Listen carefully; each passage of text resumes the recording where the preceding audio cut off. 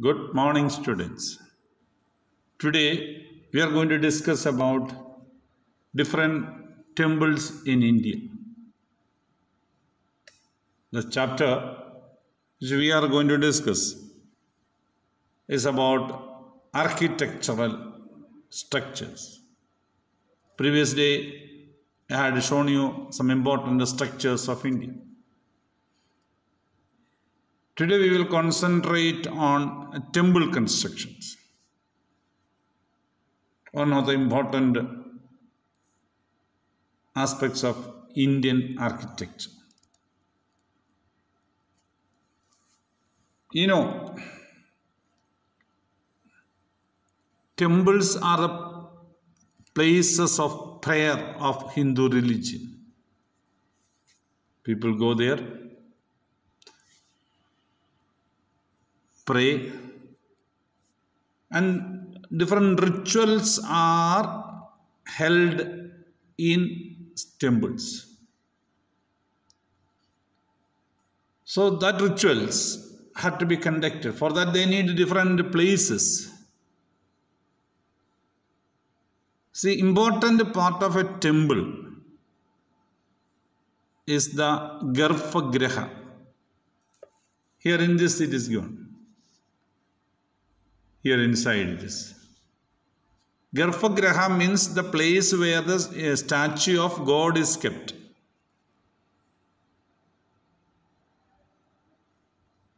And naturally, when the statue of Lord is kept, that area will be most important and sacred place. So, the top part of the topmost area of the temple will be over that. So we call it a Shikara. This is Shikara or tower, Shikara, the tower area. So here inside is the statue of God. So just above that, the highest top of the temple part of it. And different kinds of stones, decorations are done. So all small decorations. So all these places. Then there is a hall. Because if more number of the people are there, they can wait there. But in temples, sometimes during the king's period, there will be place for dance, cultural performances. So that is there. And the people who are going to pray in the temple can go around the Garbhagriha. For that this one. It is Pradakshina. We call it a Pradakshina area. Go around the area where the statue of God is kept. So that is one kind of ritual. So that is there. So here they used to go around like this, the temple and their temple areas. And here the place where some of the people will be waiting for going inside, or this is a place, this is a entrance porch, Ardha Mandapa it is called. Here and this area there will be sometimes cultural programs or people can wait here. Because sacred area is here. So that is the temple. Can you see how beautifully carved out the temples are constructed? That is an important thing that we must understand during the time of temple constructions. If you come to the another temple, Rajarajeshwar temple at Tanjavur.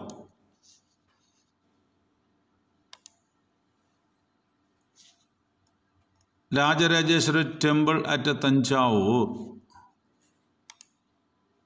Yes. See this temple.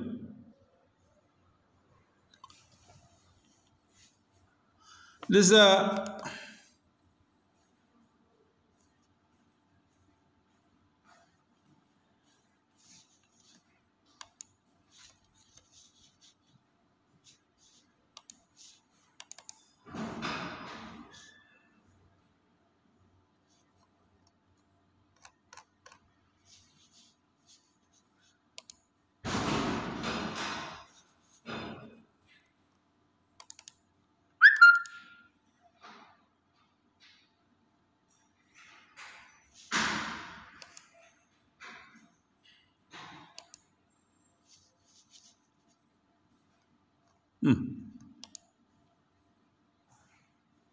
See the structure of Tanjavur temple. You see how beautifully it is constructed. Now you see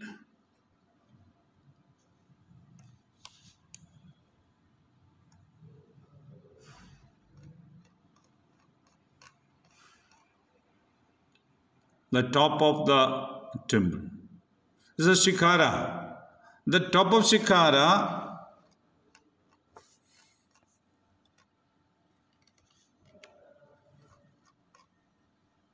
you can see a stone kept at the top of Shikhara. And this stone is said to be of 90 ton. No? See, 90 ton weight material is taken to the top of the temple and it is kept there. How it is constructed, how it is taken up. How it might have been. It is not easy. You know, one person cannot carry such a huge structure to the top of the building. Even 2-3 persons cannot carry it, or 10 people cannot. 10 people, how will you carry it to the top? That's an important thing. Such a huge structure it is. It should be taken to the top of the building, that is important. And it is being told, this structure, you see this top here. The stone was rolled from 4 kilometers away. Like this, it was rolled to the top. Around 4 kilometers from here, you must understand here onwards it is rolled, or from this direction or whatever. 4 kilometers away from there have started rolling the stone. And once it reaches, you must understand, rolling the stone, he cannot roll on the structure itself. You must roll it.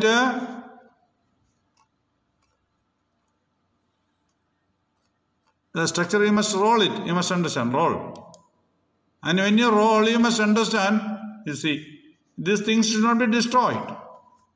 So what to do? First of all, what they did,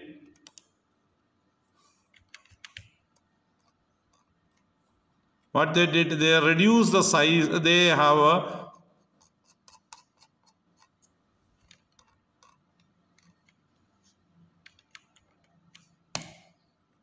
what they did, they have rolled around the building itself. As the building construction was going on, each step they have constructed another outer layer. Outer layer was constructed. And inside the outer layer, there was a outside things, and mud was put. So naturally, as the mud was put, naturally it was going up. That is what they were doing it. So here around they have put another like this they have put. So naturally the stone, when they reached the stone, people could stand around the temple and take the stone and keep the stone over it. Means this is the first basement structure. As the structure of construction was going on, outside the structure, main structure, they constructed a wall like. So mud was put in between. So people could stand and construct the building. Understand? So what they did, as the construction was going up step by step, this outer layer was also constructed till the top. So when the stone was rolled from 4 kilometers away, it is given in your textbook, and it was not the demanded, but that area, now it is called Charupallam. There's a village, from a village they have started to roll the stone till the top of the hill. That village where the construction has taken place is called Charupallam. So that is the way they have constructed, the beautiful constructions. So keeping the stone. So 4 kilometers they rolled. So as they rolled the stone, they might have reached the stone here. You know, the structure, when a stone falls into a structure, if it is not properly placed, you know, the structure will be destroyed. So they cannot first, it is not a single stone carving. If it is a single stone carving, they can carve it from here. One single rock is there, from they carve it. It's not a single stone carving. That stone carving is there in Maharashtra, Aurangabad. There is a temple, the stone carving. From a top it is carved out. But this is not like that. So it was from the bottom they were constructing. From here, keeping stone step by step they constructed. So naturally, it was on reaching on the top, taking the stone to the top of the hill. This temple was very difficult. After all the construction is over, as I told you, outside layer, they have removed it. So mud was removed from the layer, and naturally the structure came into existence. And these areas, mandabas, and all the areas, they were constructed later part. So that is the way a temple was constructed. You see another temple, how beautifully it is constructed. People can move from one place to another inside. That is the way it is constructed. So the construction of the temple, it was beautifully done, you must understand. You see different temples of different times, different places you can see. Khajuraho temple. You can go to Orissa temples always. Temples in Orissa.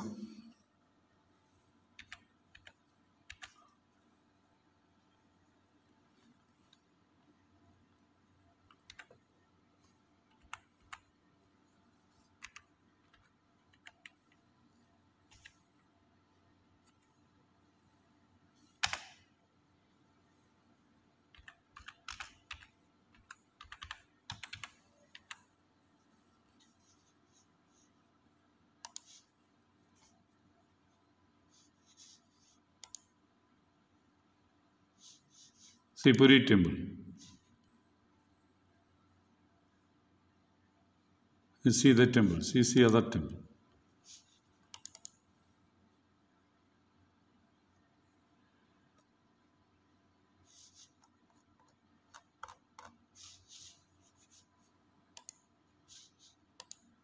See the temples. Different, you see, Desa, to take blessings. You see the temples. Temples of in Orissa. These are all temples in Orissa. This is Konark, Sun Temple at Konark. You see, different temples, different parts of India. You see, there are different temples that exist in India, in different parts of India. You see the architectural, how much effort is done by the human beings who have done it. It is not easy work, you must understand. See how beautifully stones are carved out and temples are made. How many days and hours, months and years they have dedicated for the construction of these temples. You see, different temples of India. You can see the temples, most important temples in Karnataka. We will see important temples in Karnataka. We will see.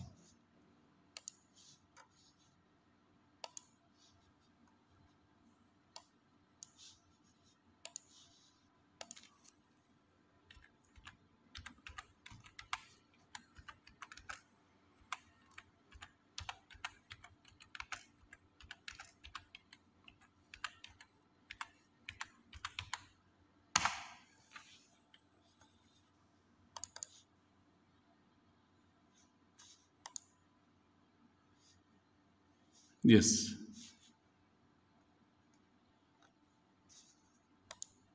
See the temples in India, in Karnataka. This is in Hampi.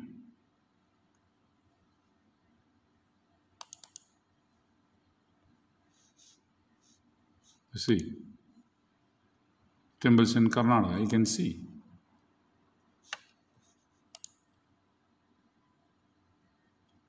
Different temples in Karnataka, different locations. You see, if you go to Hassan, you will find these kind of things. See how beautifully the temples are constructed. See this. In Hampi, you can see these kind of locations.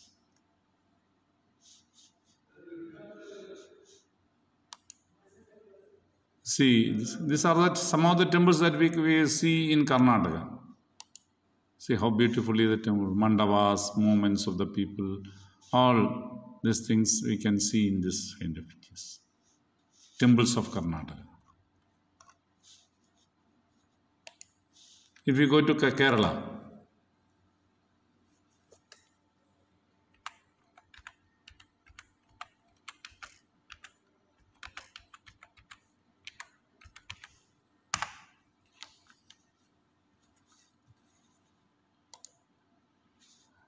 you see the Trichur temple. They said Padmanabha Swami temple in Calicut. In Trivandrum. Different temples. Different locations. See how architectural things are there. You see it.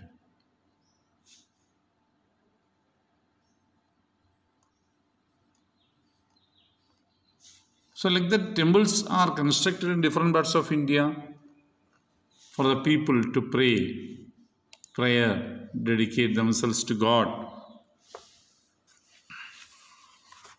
And you know, there are shikaras, mandabas, I told you. There are temples for North Indian style is there, South Indian style is there. There are different structures, different kinds of styles are there for the temples. That we must understand. Madurai Meenakshi temple you might have seen.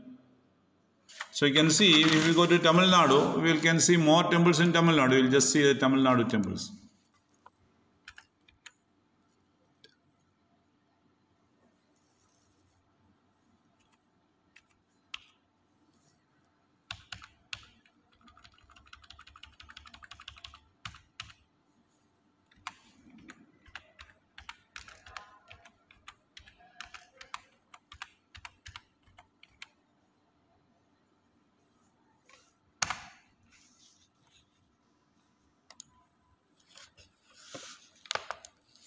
See Tamil Nadu temples. This is a Meenakshi temple in Madurai. See different structures. See different four sides. You see the architects. Artists see how much decorative it is, colorful, and how many days they might have taken for the construction of this temple. That is what must understand.